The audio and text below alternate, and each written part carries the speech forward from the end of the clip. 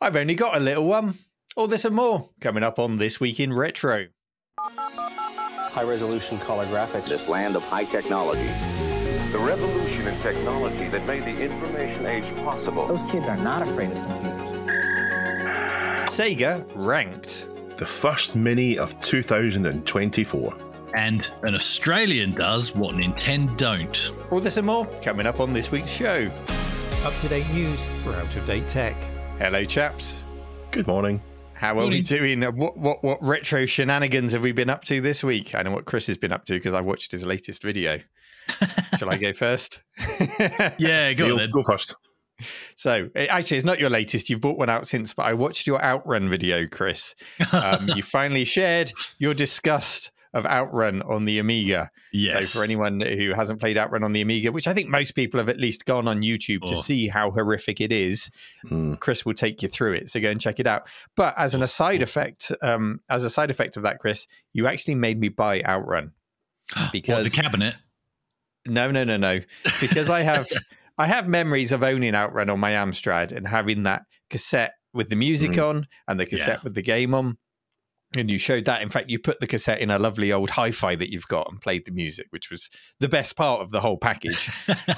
And I watched it and I thought, I've got to own it. And you've got like the big box version. I always had the dual case, double cassette version. Yeah. And the big box version looks like it came out for the Amiga and the Atari ST. I think so. So I jumped on eBay, found one for a good price. It was for the Atari ST because I've got a lot of Amiga games and not so many Atari games in my fake shop. So I thought, let's get some more Atari representation.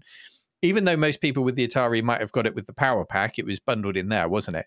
But it's a nice, it's not big box, but it's a nice size box. It's still got the separate music cassette and then it's got the floppy disk with the game, which I will never play because it's atrocious, but I'll shrink wrap it and I'll put it in the shop for people to Google. So there you go. You made me buy Outrun. You are an influencer, Chris. Oh, no, don't ever call me that. No, that's not a thing. And speaking of big boxes, Dave, you've been buying some knockoffs. Oh, no, I've not. These are... This is Ultima 2 and Ultima 3 in the same style of box that Origin released Ultima 4 and 5, and they then re-released Ultima 1 in. These are fakes. They're fakes. They're not real. These have been kindly given to me by Matchstick Dragon. He's been talking to me for a while. He was actually originally inspired by none other than you, Neil, when you were doing your box restorations, to create these reproductions. These are his his first try of it, and they're great. I mean, they're great. You can't tell unless you really look. Unless I tell you what the giveaway is, you can't tell what they are. I know what the process is. Are we sharing that, or is he saving that for a video or something like that? I'm not sure, and he's not sure either what he's going to do. He's not sure whether he wants to sell these. He doesn't want to get into the business of selling fake games. I actually have these two games already. In both cases, the boxes are very distressed. In one case, the box fits directly into this other one. So for me, these are a way to have something on my shelf that matches the rest of the boxes without me faking games I don't own. Sure. I wonder if he could maybe sell it as a sort of a kit with a template, because he doesn't want to be selling copywritten covers and material, but maybe... You know, he could do that. Yeah. Anyway, I'm sure we'll hear more about it. There's arguments to say, well, what's wrong with someone buying a fake box of it? Because if you're going to go and play Ultima 4 now, then the game's enhanced by holding the manuals and so on in the hand. And he's actually got some of the manuals in there, but the game's enhanced by having the box and having the manuals. And if it costs so much to buy, well, yeah, I don't really see the harm in it as long as nobody ever thinks it's real. Don't see the harm in it, but the problem doesn't come at the point of owning it. It comes at the point of manufacturing and selling something that you don't have the copyright or the trademark to. Yeah. Anyway, you've got your boxes, you're happy, and hopefully we'll hear more about that process at some point in the future. Chris, you've been inundated with kind comments since you announced your departure, so much so that you're going to stay, right? I have been inundated, and I did think about replying to all the comments as many as I could notice, but I thought somebody's going to get left out. So I'll just say it here. You know, I do appreciate every single comment I've read and seen, and thank you so much for your support. No, it hasn't changed my mind, Neil. Sorry about that. Yeah, no, I do need the headspace, but no, it really is nice to know that I have been appreciated in this slot. So that's good. Other than that, I've been playing about with my Philips G7000 and Munchkin, the Pac-Man clone, which I think I may have mentioned a couple of times before. Yeah. Back in the day, I made a maze. I remember specific because you can edit the mazes, unlike Pac-Man. Amazing. You can edit the mazes. It is amazing. And so I've tried my best to recreate the maze that I did as I was probably about 9 or 10. I was very young, and trying to recreate that and play that again. So that's been a very nice nostalgic journey. Yeah, it's good fun. Will this feature in a future video that you're making? Yes. Excellent. Good. So I did reply to someone on the subreddit to say, you know, who was thanking you, just to say it's not the end of Chris. You can go and subscribe to him, 005 AGIMA, over on YouTube, so you can carry on following what Chris is up to and get your fix of Chris. So there you go. And he will be back. Thanks, Neil. We will be back. We will have him back. Yeah, definitely. Yeah, not running away every week. We had a particularly long show last week, so let's get straight into the stories and see if we can make something a bit more digestible, shall we? So off the back of watching Chris's Outrun video, I came across this story on our subreddit titled The 15 Greatest Sega Arcade Games Ranked. Everyone loves a list, and this one comes courtesy of The Guardian and journalist Keith Stewart, who I believe has featured on the show before, a regular in The Guardian with his video games column. Now, Keith says, at the close of 2023, Sega announced its plans to reimagine several of its greatest arcade games, including Crazy Taxi and Golden Axe, for current home consoles. It's a welcome endeavour as modern gamers reared on Sonic the Hedgehog may overlook the company's incredible heritage. So here's a gentle reminder of the greatest coin-up games in the manufacturer's long history.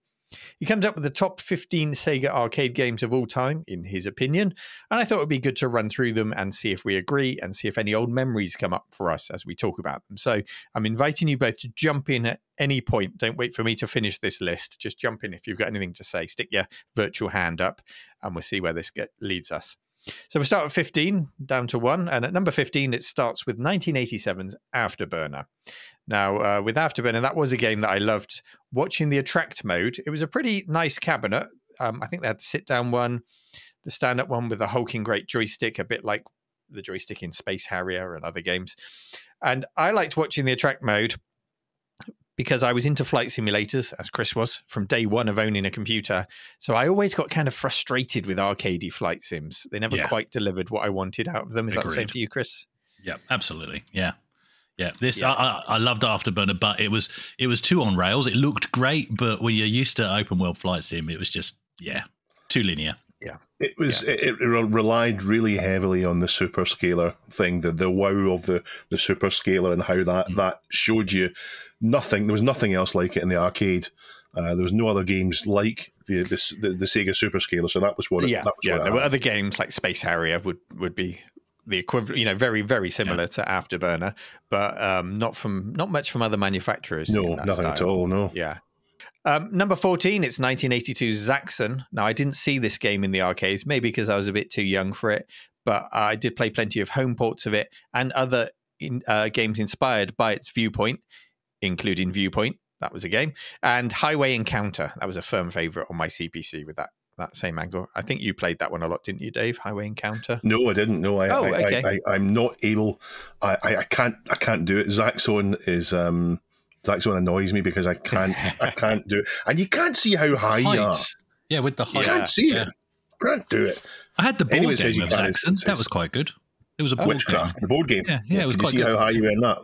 Yeah, you could actually, because you had to raise this thing to raise the ships up as you approach the. It's quite a good board game actually. Anyway, moving on. That's what I thought when I played the arcade game. This will be a great board game. There you go. They did Pac-Man as well, but anyway. There's a whole episode in that, isn't there? Collecting video game board games. Yeah. Number 13 is I've actually got the board game of California Games. Did you know that was a thing? What?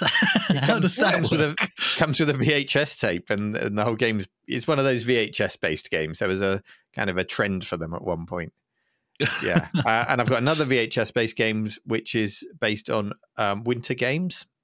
Yeah. But, you know, the video game, Winter Games, is an Ocean-branded board game. Anyway, number 13, we've gone well off track there. Virtua Racer. So I remember the day when Virtua Racer arrived in our local arcades. It was the full sit-in cabinet. I think there were 2, so you could go head-to-head. And the impact of this arriving wasn't just about the game, which was a good game. It was a lot of fun. It was the statement that Sega was making. It was saying, we are going all in on 3D now. This is the future. And I was all in. I was all for it. I loved Virtua Racing and what it represented. So that was a good one for me. Any memories from you guys? I not really. I think I can remember the great big honking massive assembled cabinets beside like each an other. F1 car cockpit. Yeah. I played it heaps. They had one in Laser Quest, in the lobby at Laser Quest, and it was one of those games where I was the best out of all my mates, which is always a nice thing to achieve. So that was good. And then that was I think it must have been a stand-up one, or maybe it was sit down, but not a full F1 thing. Can't quite remember, but I do remember in Lakeside Thurrock they had a full sit-down one, and it had these things that would push into your ribs to kind of simulate G round the corners, as if you're being pushed into the opposite side of the car. And it was really annoying. Like it wasn't the same as hydraulics. It was just rubbish. But the game was fantastic. But anyway. Sure it wasn't your mates just pushing you? It might have been. Number 12 is The Last Bronx. Now, I can't say I've played this a lot. I do remember it in my arcade. It's a 3D fighter from 1996. It sort of carried on the intent signaled by Virtua Fighter, Sega's first 3D fighter, and it took it to the next level with texture mapping, more detailed models.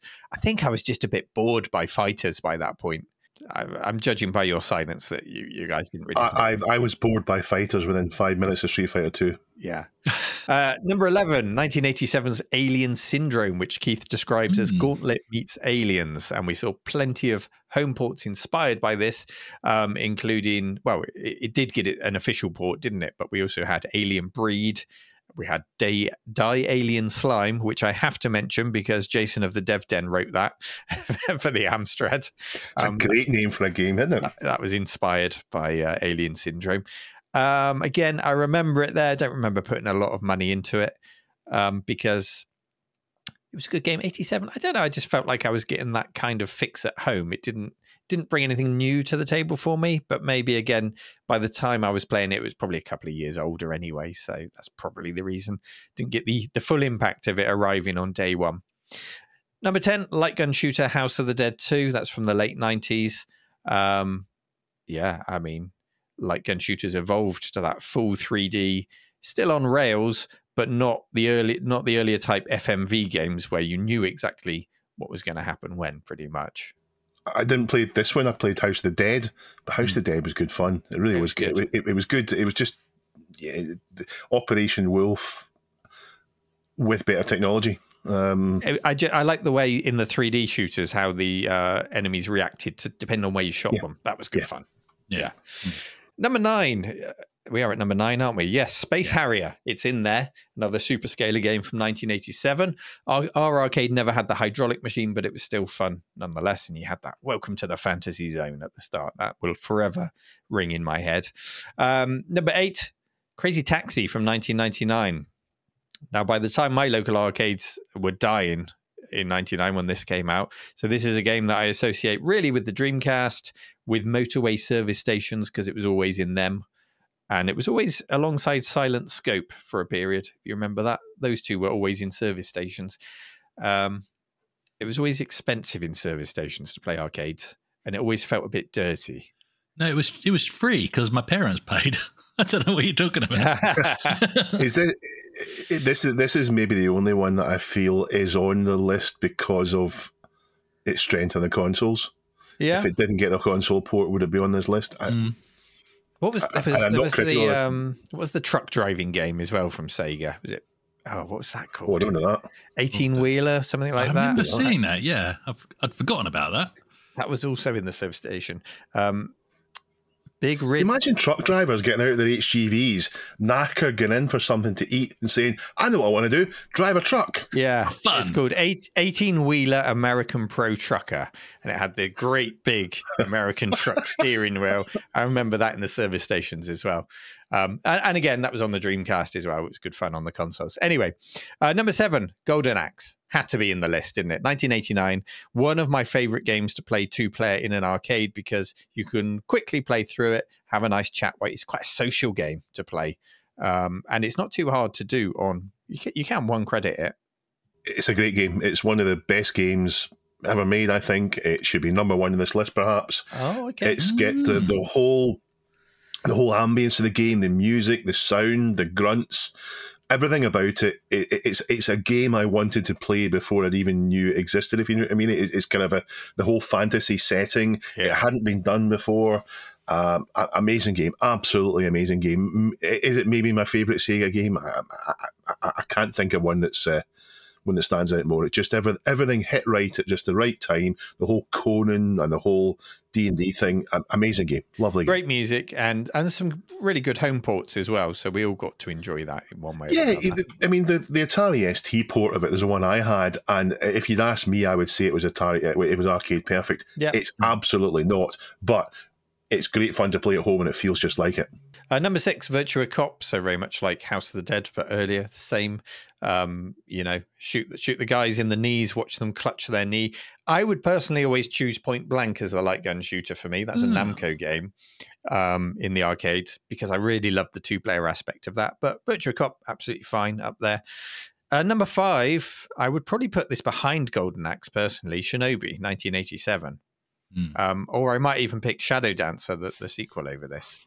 Shinobi, I remember playing it at the airport because there was nothing else to play, and I just didn't like it that much. I always found it a bit frustrating, a bit cheap. I like it on the consoles, but I just found it took my money too easily. Maybe I'm just not a good enough player. Anyway, number 4, it had to be in there. Outrun. What's that? Never heard of it. Number 4. I don't think we need to say much about Outrun other than it should be higher. Number 3, Sega Rally. Oh, yeah. Now, it's a good game. It's a game that got the feel of the car so right for me. And I don't mean accurate. I just mean that just right for fun. It was like driving on butter. It was so good. And it still holds up today. You know, even the graphics hold up pretty well in the old cabinets today. I know it's... 20 years old plus, 25 years old, but it still holds up well for me today, and it's great fun 2-player. Was it one of the first that had the H pattern shifter? I know. Obviously, you had Hard Driving by Atari, but I'm trying to think of other games that actually had an H pattern shifter for the gears. A question for the viewers. Yeah, rather than just high and low, which most other things did. I just remember it being a game for the bowling because it was too. These ones were too big to go in arcades, so they would never take out a whole bank of machines, like a great big bank of them, just to get that in. So you would get this in the bowling. There was a stand-up Sega Rally, but it wasn't the same. You had to be in the sitting cabinet to enjoy that.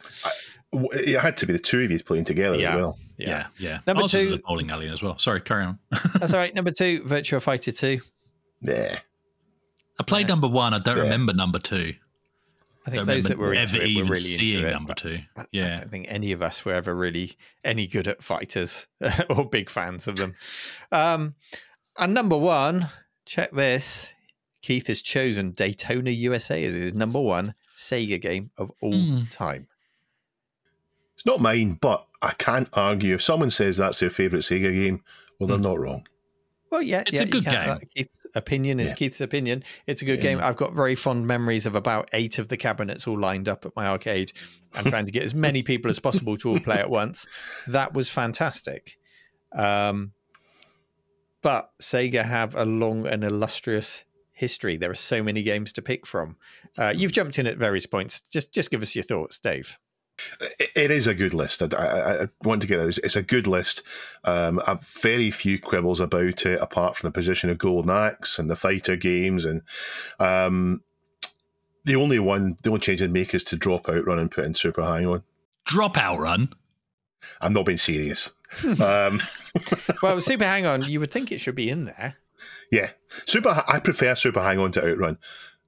And I'm not saying Outrun's bad. I just prefer Super Hang-On to Outrun. I don't know why, but it feels a shame to miss it out. But Super Hang-On and Outrun for me go together, but in the same way that Space Harrier and Afterburner go together. Space Harrier and Afterburner, it's almost like a sprite swap. It feels such a similar game. Again, they've got Sega Rally, they've got Daytona, they've got what's the other racing game they had in there that's further up? Virtua Racer.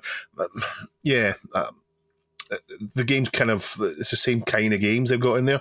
So why couldn't they fit? They could have put Super Hang-On in there. And also Star Wars Trilogy is a really, really cool game that could have gone in there. Other than that, no, I don't think it's a bad list at all. It's a good list. It was well thought out, and it's clearly his opinion, but I don't think you could say it's wrong. I mean, how many bad games did Sega actually put out in the arcades? Very, very few, if any. It was just, but we don't know them. Taste, really, isn't it? Yeah. Chris? I think it's a great list. I can't think of anything that doesn't belong in such a list that's there or that I'd put in its place, but that's probably because I'm just not thinking of the games. I'm sure if you spout off some more Sega games, then I'll probably start nodding my head. It's just that they're not springing to mind now. Daytona at number 1. I mean, I played Daytona as recently as September last year at the Palace Arcade in Fremantle, and it was only a few seconds before I was already back to drifting turn 3, I think it is, the really tight turn with Sonic on the wall on the main track. And so it was just, it all just came back. It's a lovely game. It's got a wonderful feel about it, and fond memories of playing that. If I did change anything, I'd stick Outrun in the number 1 slot, not because it's necessarily, my favorite game as such, but although it's definitely up there as one of my favorite games of all time, but also its importance. It was such a turning point for driving games, in my opinion. And Outrun was kind of the yardstick for, I'd say, about a decade. Maybe I'm stretching it, maybe I'm not. I don't know. But I can't think, for ages and ages and ages, it was, can it play Outrun? Does it have a decent port of Outrun? Or if another driving game came out, is it as good as Outrun? That's what we were comparing it against. And I can't see anything else on that list that would make such a boast. So that's why I'd put Outrun at number 1. Yeah, I guess you're getting there into the influence and the impact that the game had, rather than just Keith's enjoyment of the game. Dave? Yeah. So if my number 1 is Golden Axe and Chris, your number 1 is Outrun. Neil, what's your number 1? It's probably going to be Outrun as well, I'm afraid, just because it's the one I always go back to. I just never tire of it. Yeah. I couldn't argue with anyone putting number 1 as Outrun. Fair enough. I'll put Golden Axe at number 2, though. Good. Chris, where's Golden Axe? You say anything other than number 2, you're off the podcast. It's at number 2. Oh, thank you. Oh, he's staying. Yay! Well, on the list, of course, there's no Enduro Racer, no Altered Beast, no Power Drift, Wonder Boy, Super Monaco, Radmobile, Dynamite Cop, also known as Die Hard, which I have a very soft spot for. That was in our local arcade. No F355 Challenge with its cockpit and 3 monitors. I think if you're going to put Crazy Taxi, and I think I would probably put that in instead. It's a list that tries to span most eras of Sega video game arcades. Of course, Sega had their electromechanical games before them, although there's no representation of the 1970s video game arcades from Sega. They were making them way back 1972, 73. Monaco GP was in the 70s, for example. That was a top-down racer with a cockpit. But you can't fit them all in there, I guess. It is a good representation of what Sega did for the arcades. We've said what we would put at number 1. And, I mean, it's easy to criticize someone else's list. Maybe we should have a crack at making our own list sometime and take the flack that goes with it. Maybe in a future episode. Dave? Top 10 Ultimas. Let's move on. We are sponsored this week by Pixel Addict magazine. Thank you very much, Pixel Addict. The new issue I'm looking at now is a wonderful cover of the cover story. It's a toaster on the cover. Well, it kind of is, yeah. It's the Connection Machine, which is a supercomputer that I've never heard of, that looks like a proper supercomputer. It's a huge black cube about the height of a person, made of 8 smaller cubes, with these red, it's black, shiny black, with these red, almost like a Matrix effect, like lights but in red. Yeah. No. It appears to... It appears to be the inspiration for many gaming PCs of the past 10 or 15 years. I never heard of it until I read this month's magazine. An interesting article on it, weather predictions and so on. It was used for lots of other stuff in this week. Yeah, do it every week now from now on, Jonah. Every week. Every week. In this month, even though it's sick weekly edition, there's an article on Ginger Hippie and the pigeon poop find. Yeah. Something you're intimately familiar with, Neil. I'm very familiar with that. I'm looking forward to reading that article to see what other things he may have found in there, what pictures he may have shared, and if he tells any more of the backstory of who found it, who owns it, what they're doing with it. It's a storeroom that was found where the roof had collapsed and pigeons had been depositing their messages on it.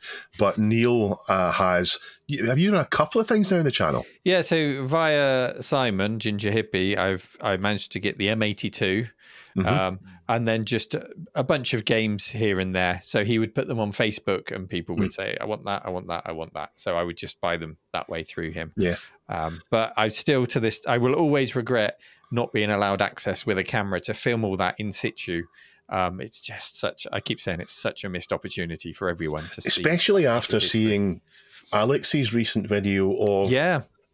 not quite the same, but kind of a collector who passed away, their collection, and there was parts of it where water had got in and had been all damaged, and he's touching these beautiful cabs and they're folding down just because the chipboard is gone. It's run away, yeah.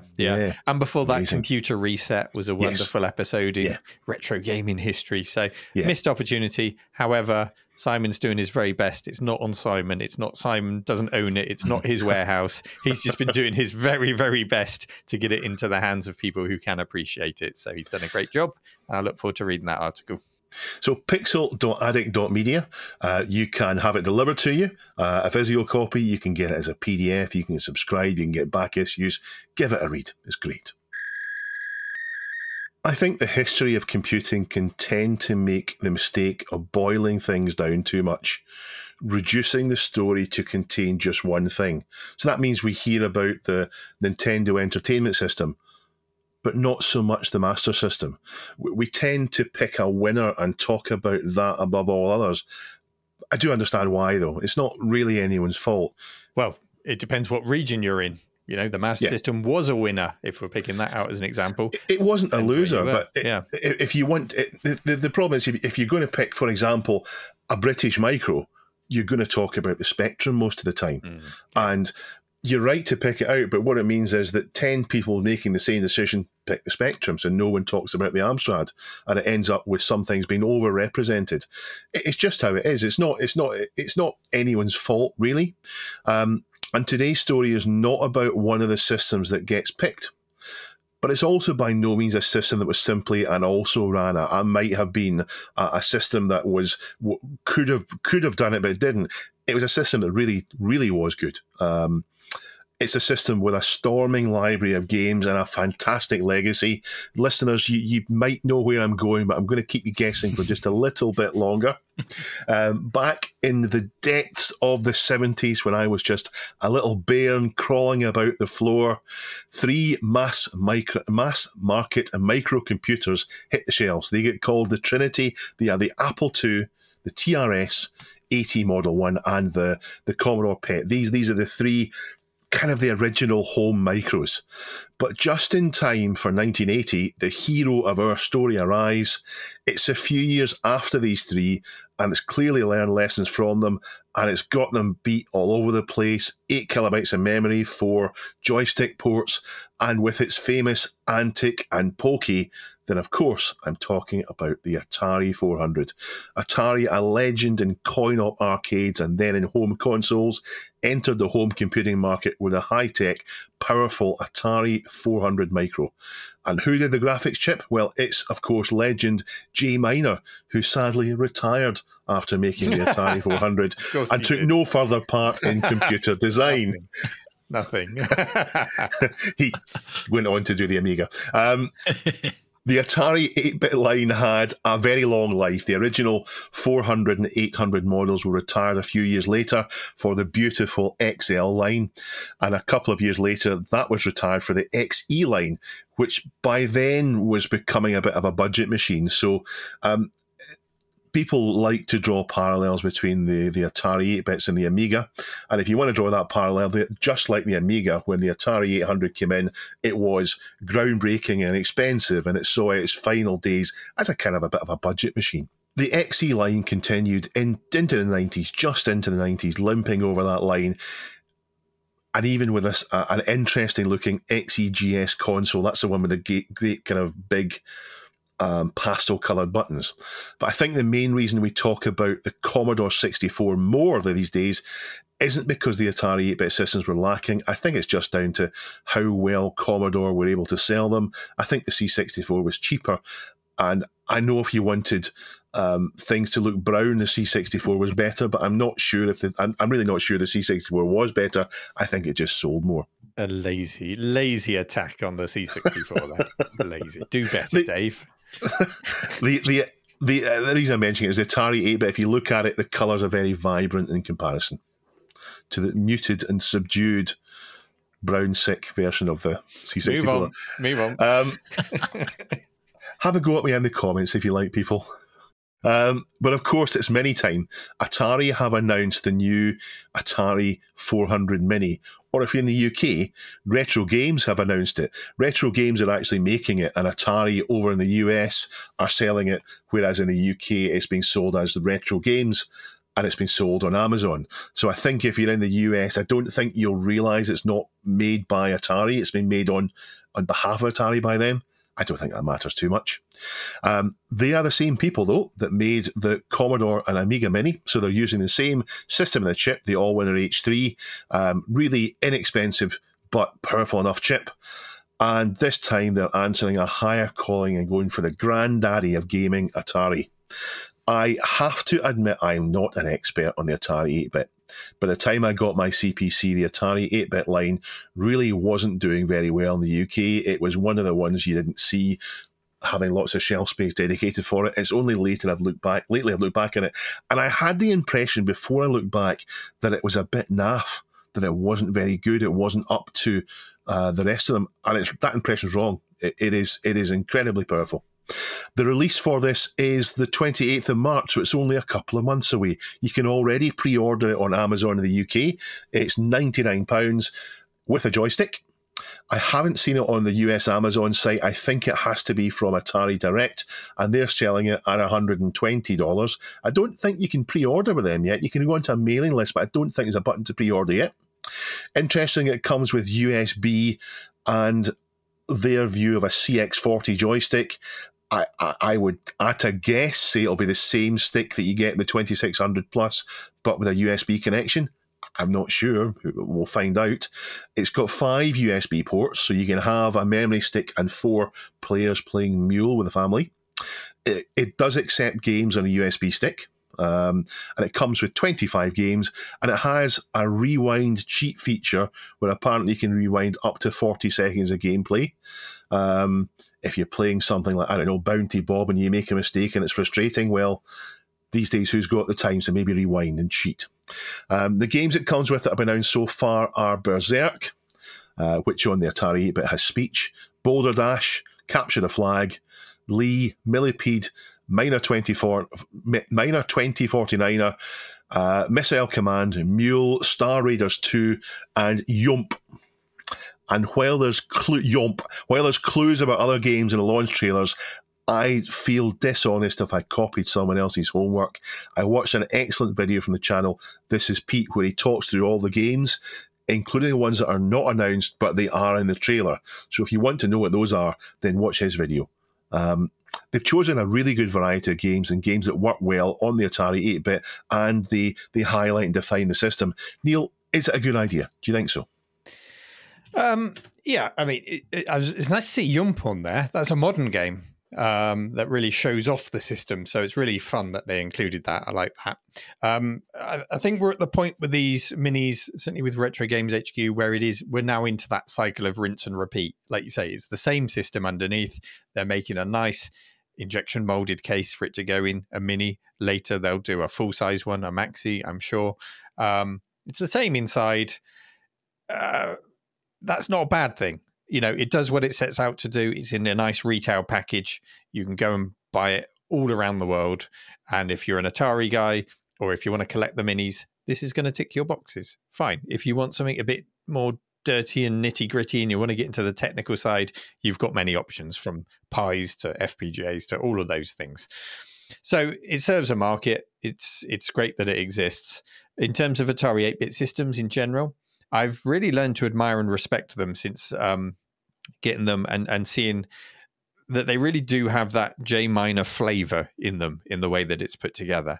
You know, when you see the copper effects that it produces on screen, it's very, very reminiscent of the same kind of effects I saw later on the Amiga. Having never used an Atari 8-bit when I got my Amiga, it's really nice to see that lineage. It is absolutely the precursor to the Amiga that Jay went on to develop.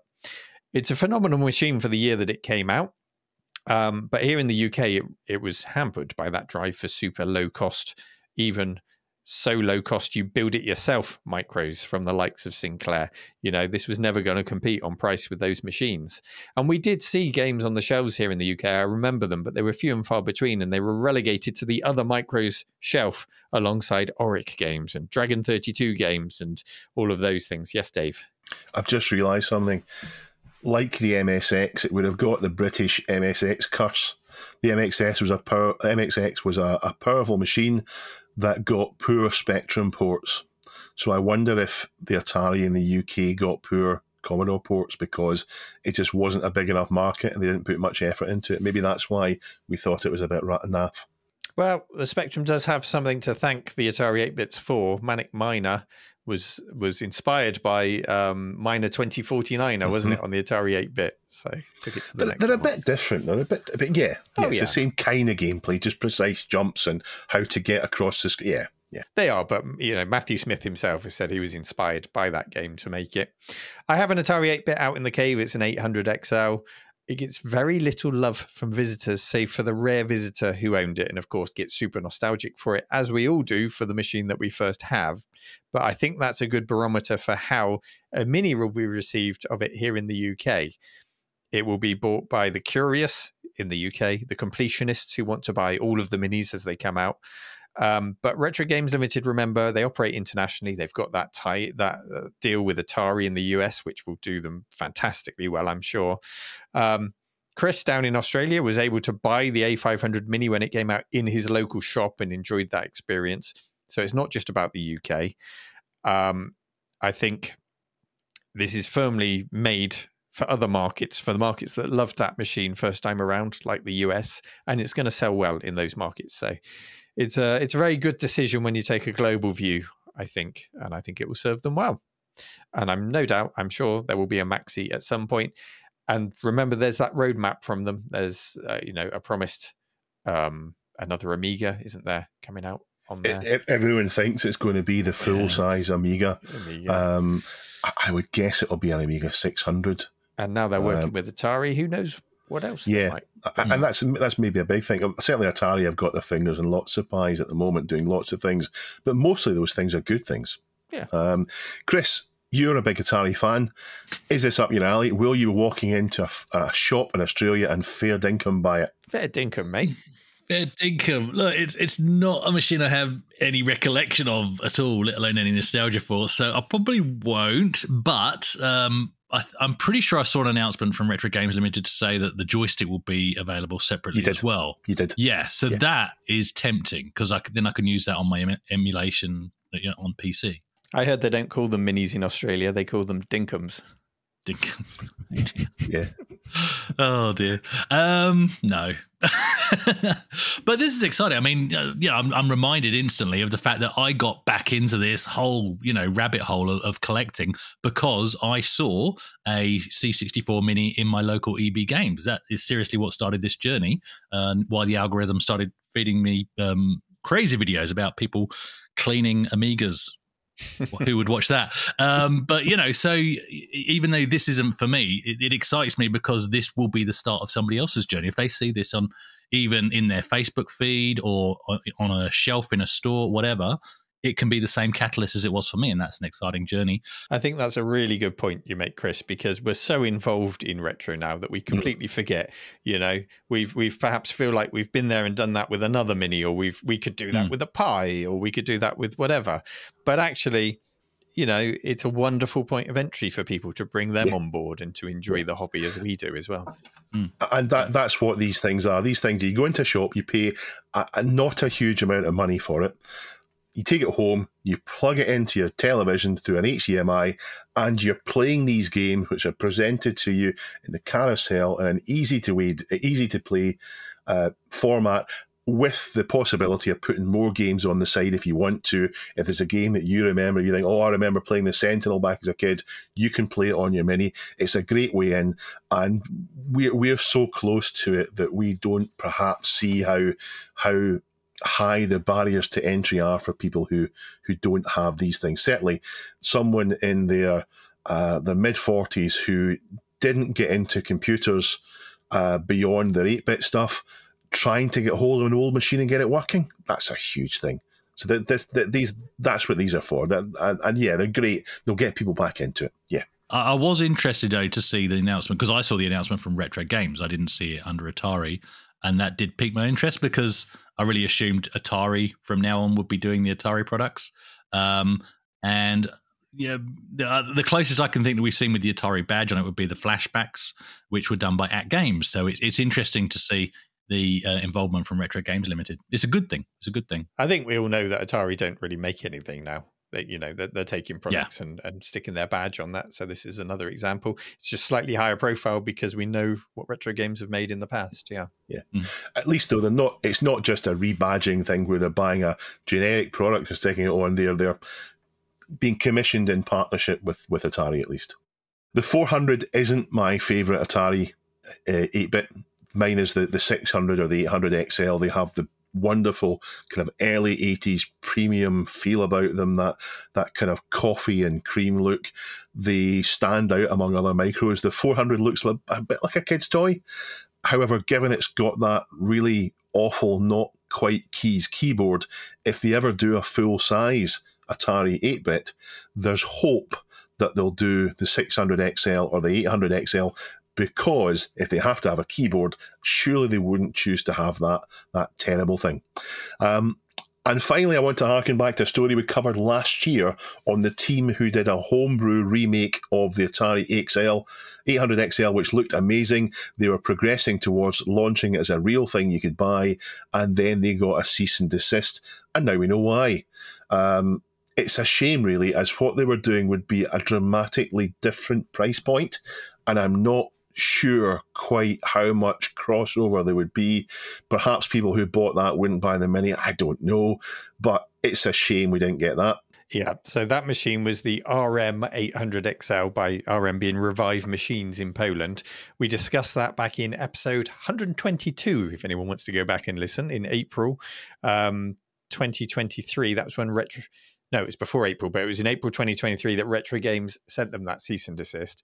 And I'm pretty sure it was at that point that we speculated, well, the future, it has to be an Atari 8-bit Mini. Why else would they send them a cease and desist? So pat on the back. I'm going to give you guys a pat on the back there for predicting what was going to come next.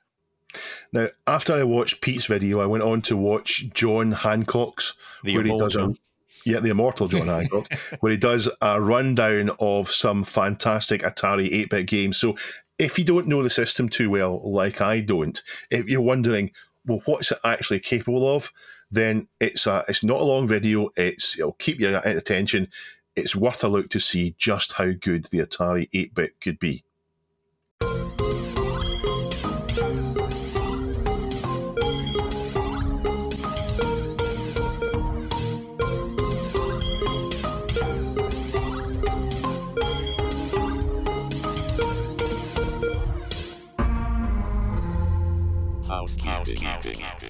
Housekeeping is short this week. if you missed the announcement last week, Chris announced that sadly he didn't make the cut and he's going to be sacked. He's been on performance review. Oh, dear. Chris, that's absolutely not in the slightest bit true. Chris has decided that he hates us. No, Chris has decided that it is time, after 2 years, it's time for him to move on. Watch last week's show for his reasoning. But yeah, in case you missed it, there you go. Make the most of him for the rest of the month. Yes. It's time for me to go to bed. I'd like to welcome 3 new patrons this week. Neil, not Neil that's with us now, a different Neil, a better Neil, Matt and Katrina. Thank you very much for signing up to the Patreon campaign for us. If you'd like to join them, if you'd like to become a twirler, then go to Neil. Patreon.com/This Week in Retro, where you can automatically link yourself to our Discord server and your name will be pink. Magenta. Not only do you support the show, you get a pink name. I mean, what more could you ask? Lovely magenta. It is a lovely colour. Thank you very much. I booked some guests in. I'm really excited about all 3 guests. 3 of my favourite people are coming on once we part, sadly, with Chris. Yeah, so after Chris's departure, our goal is not to fill every week with a guest and always have 3 people. We're going to trundle on, Dave and I, the 2 of us, chatting away about the week's news. If somebody comes along that might one day be able to fill Chris's great big shoes, then that might happen, but we're in no rush to make that happen. And we'll have plenty of guests here and there, sprinkled throughout the show. Yeah. On to briefs. Following the mention of the cancelled 800XL remake, which was blocked by the rights holder, there's a theme this week. Retro Curly has let us know that Bitmap Books have been told by Sega not to release the 8th book of the Visual Compendium series, the unofficial Mega Drive Genesis of Visual Compendium. So this is a book, these series of books are, you might describe them as coffee table books. They're high on the visuals, really lovely to look at. They take old systems and they show you, they capture how things really did look. Wonderful things. Unfortunately, this one's been cancelled. Now, Sam Dyer of Bitmap Books says, as of today, I must admit defeat. I'm not prepared to risk everything I worked for and jeopardise the amazing projects we have in the works. As a small business, we cannot fight something like this legally. And I entirely understand. I know everybody always says, no, you need to fight this, but they're asking someone else to fight and risk. Not just someone else. I mean, Sam represents lots of authors as well who's, he's making their dreams come true by publishing their books. And it's a real shame because it's a lovely series of books. There's a Super Nintendo one, there's an NES one, C64 one. Never had any problems before bringing these things out until Sega. That Sega have allowed some fan works in the past, but as far as I know, not where there's profit involved. But I'm not a lawyer, I'm not a legal expert. This doesn't feel as if this is talking about what Sega have done. This is reporting. This is documented. This is I don't see how they can do this other than they've got lawyers and he doesn't. Yeah. And Sega do have a history of doing this back in episode 114. I'm really diving into the archives this week. We talked about Sega taking down an art book. That was the Mega Book collection from Bitmap Soft. That's not Bitmap Books, different company. And that chap in that instance chose to just give away a digital copy of it for free, and you could make a donation. I don't know if that's a suitable workaround from a legal stance, but that's what he decided to do. And I don't really understand what Sega want to achieve by doing this. It's not the style of book that they make themselves. It serves only to remind us how much we love the Sega franchises, and there will be third-party games in there as well. It's not all about Sega. So I think it only serves to damage their reputation with the fans, if anything. Dave? Yeah, I wonder if there's any possibility of whoever's in Sega just now saying, we want to bring these old franchises back, looking at this decision and saying, this is a terrible mistake. I don't think it's going to happen, though. Now, Sam did say that he may release it as a PDF. He's going to try and make that happen. I don't think he's talking about doing it as a PDF and then asking for donations as a workaround. I think it's just a case of, well, I've done all the work, I want to get it out there. I don't know. So hopefully that'll appear. But it's not the same as seeing those lovely pictures in your hand. Yeah. What a shame. Shame on you, Sega. Shame on you. Chris, what's in your briefs? Well, speaking of takedowns, God, what a miserable lot we are this week. So the Portal 64 demake has also been taken down on the request of Valve. So thanks, Pajako, for letting us know about this. But let's not hate on Valve. Their reasoning is, which James Lambert, the creator of this demake, he talks about in a video that he's put out, it's because he's used N64 libraries owned by Nintendo, and Valve are being cautious of the possibility of litigation from Nintendo. So it's sort of preemptive. It sounds like Valve's legal team reached out and actually had a really real conversation with him to see what could be done. But the end result was basically to err on the side of caution. He's going to move on to using what he's learned to possibly make some brand new games for the M64 using open source libraries. And he actually sounds quite excited about the way forward. So it's a good outcome, but still annoying. Yep, same kind of thing. News for Flight Sim fans now. Chris, a date is circulating from Microprose's anticipated remaster of B-17 Flying Fortress. The EA release date, according to an email doing the rounds from Microprose, is the 23rd. Doesn't say what month, though. So I'm assuming the 23rd of January. This is the third game in the series that started out in 1992. But this one is a remaster, which is kind of what we already got back in 2000. It's not the promised version of the game, which is another version of the game that Microprose have been talking about, which will feature VR and online multiplayer game. That's the one I want. That's the one I'm really excited for.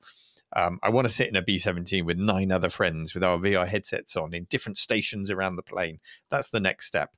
However, this remake apparently looks like it's set to come out on the 23rd. Microprose is putting the feelers out to reward influencers for reviews. Chuck your hat in the ring, Chris. There you go. When you leave This Week in Retro, become a Microprose influencer. A professional influencer. So expect a flurry of reviews soon. I won't be doing one myself, but I will be following in anticipation of that VR version.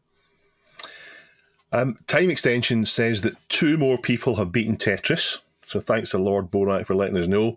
It makes me think like those great big long pieces you get in Tetris. You wait 40 years for one and then you get 3 at once. And something I spotted myself about modern gaming, which I was delighted with. I'm not sure if this is a surprise to anyone, whether it's always this way, but it pleased me to see it. PS5 users, the PlayStation 5 users, spent more time playing single-player games than they did playing online games. Now, I've nothing against online games. Online games are great, but I've always felt that recently everything seems to be developed for online games and single-player games were being abandoned until last year we saw the breakout success of Baldur's Gate 3, which is very much a single-player game. So I'm delighted to see things are not always getting bent and broken to be online.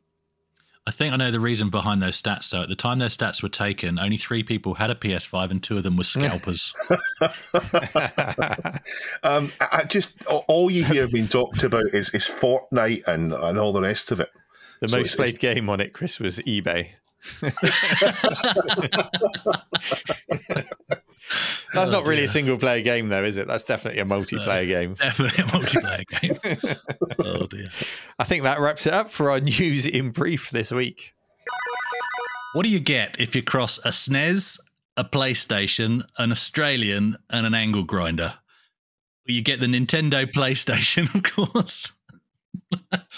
Okay, so a bit of history before we get into this fantastic story. For those of you who weren't aware, and not everybody may be aware of this, before Sony released the PlayStation, they were actually in a partnership with Nintendo to create a CD-based games console. Keeping in mind, Nintendo's were all cartridge-based at this point in history, with the SNES, I believe, being the current gen. However, Nintendo pulled out, and Sony decided to go it alone, and as a result, spanked Nintendo's ass and continue to do so on a regular basis, in my humble opinion. There's only one known prototype of the actual Nintendo PlayStation prototype, and it's worth more than a Ferrari Testarossa. That's the terms I'm going to put it in.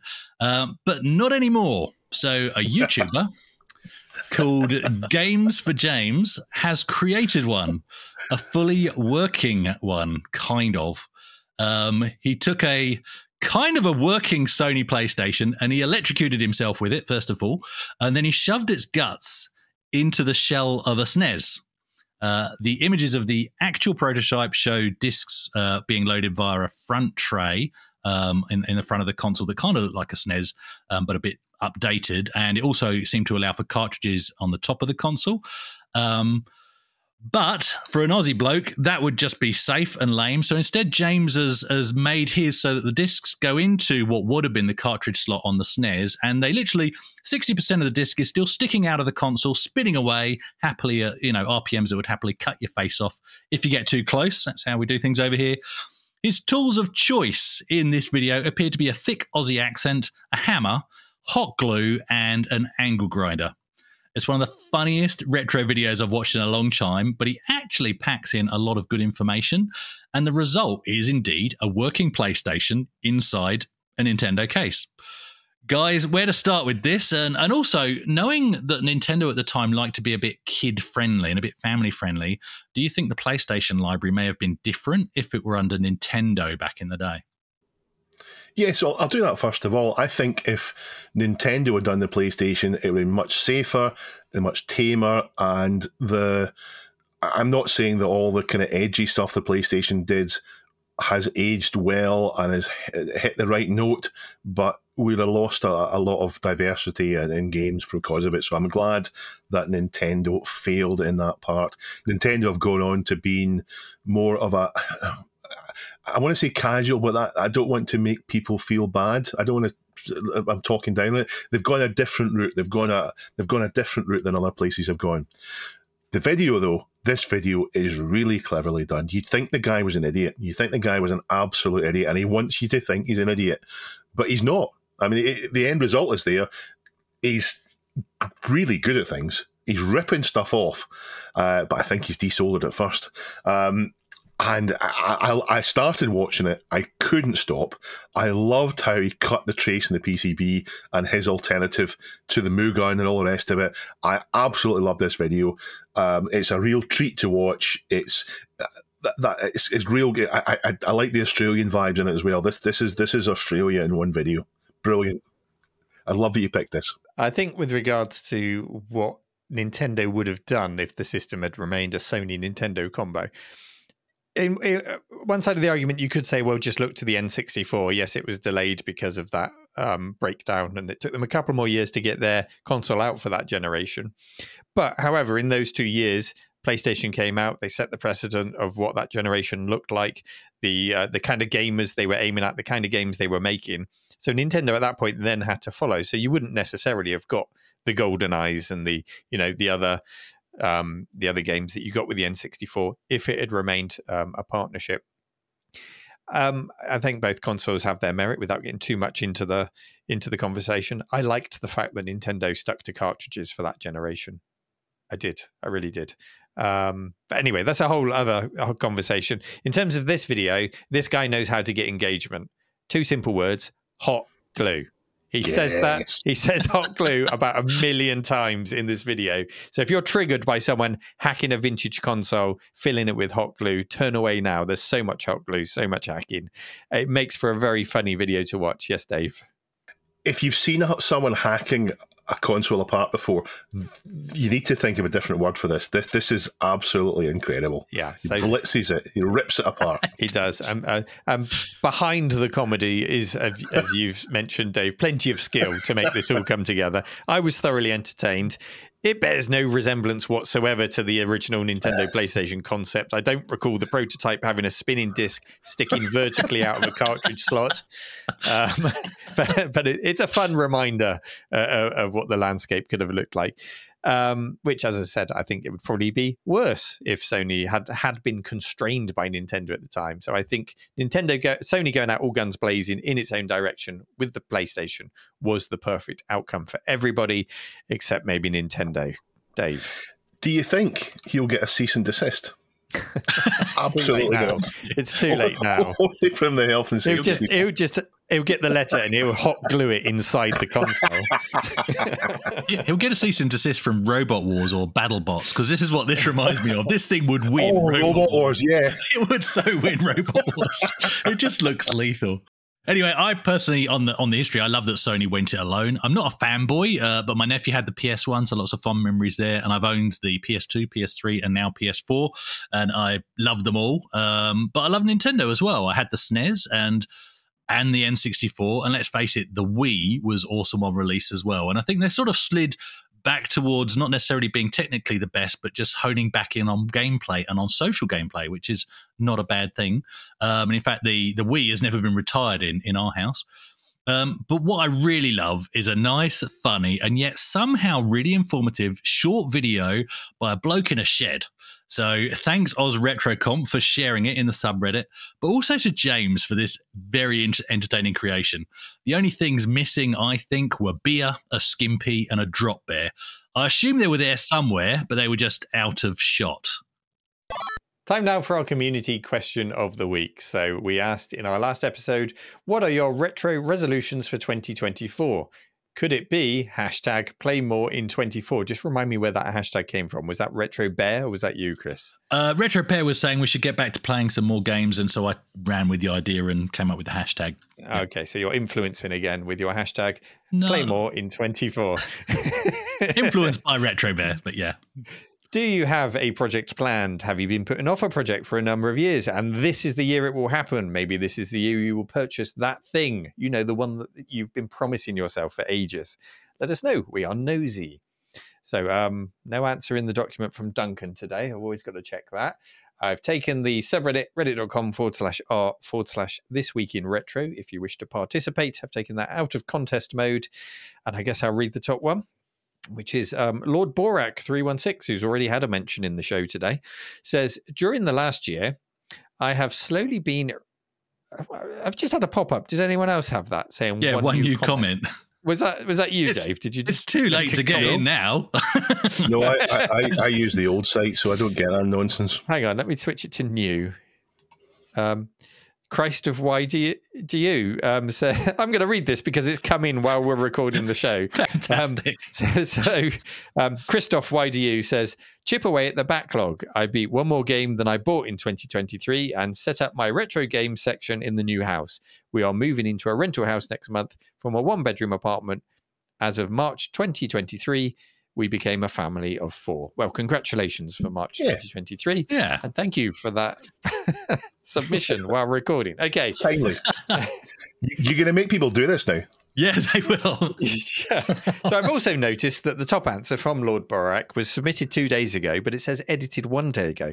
So does that mean there's scope for people to put in like a sensible answer and then just change it before we read it out, having got the top score? Yes. Play the game. Please don't play the do game. Okay, they say, during the last year, I've been slowly recollecting my Amstrad CPC collection, as sadly my original stuff got thrown away when my CPC went pop in 1997, and stupidly I threw out all the games too.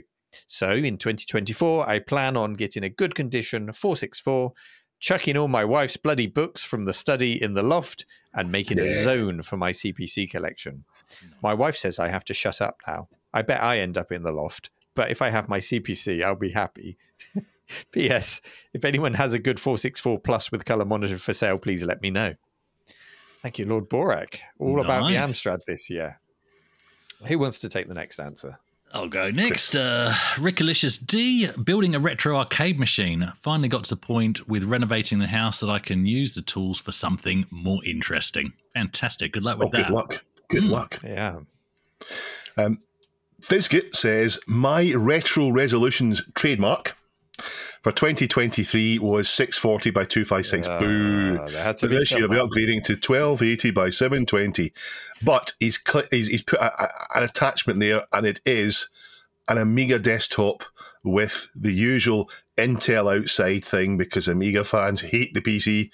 And it is in 1280 by 780, that screen. Yes.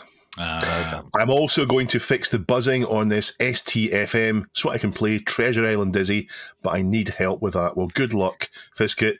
Come to the Discord, ask for help. Perhaps someone can sort you out. Good. Other answers include Richard Shears says 2024 will be the year I stop listening to This Week in Retro. The devastating news that Chris is leaving is just too much for me. Carry on. I Am Amiga says, I will not be buying a single game this year. I will not be buying a single Raspberry Pi this year. It is time to actually play those games that I bought and complete those Pi projects that I started. Yeah. We all start off the year with good intentions. The hashtag. What was the hashtag on that one? The hashtag Galdier's got play more of what I already own in 24. Nice. Yeah. I can go with that. Soldering and Diagnostics from Battle Pratt. Snoo Pandas says, I fully intend to finish my cave and he's called it Flynn's. Good name. A colony activist, 320 by 200. Lots of great answers, everyone. Nice. Yeah, awesome. So thank you, everyone, for participating. What's our question of the week for this week? Does anyone know?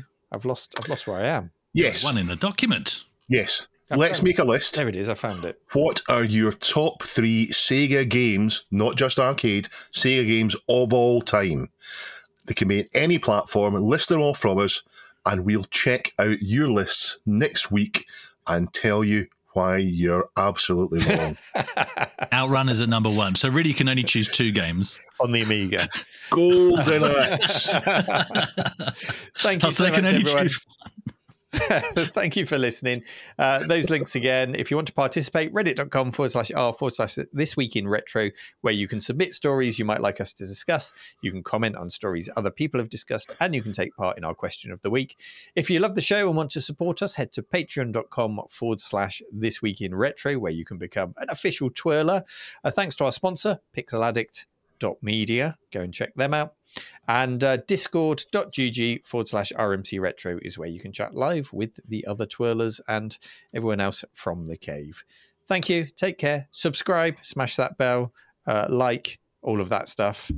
And we'll see you next week with some new TikTok dances. Okay. Bye-bye. Bye. They're waving. This is our TikTok dance.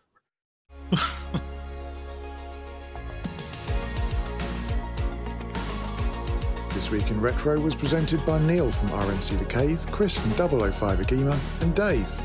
It was produced by me, Duncan Styles. The podcast version of the show is available through your favourite podcaster, including Apple Podcasts and Spotify, and the video version is available on the This Week in Retro YouTube channel.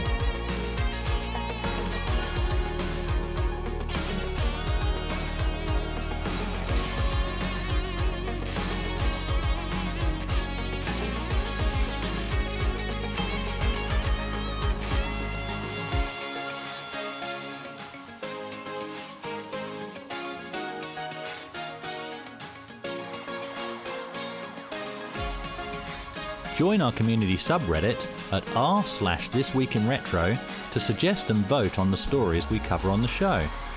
If you watch This Week in Retro on YouTube, please give us a like and subscribe to help us reach new viewers.